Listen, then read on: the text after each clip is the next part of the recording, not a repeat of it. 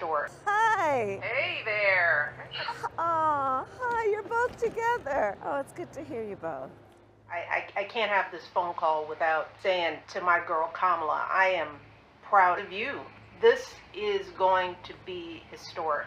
We called to say Michelle and I couldn't be prouder to endorse you and to do everything we can to get you through this election and into the Oval Office. Oh my goodness.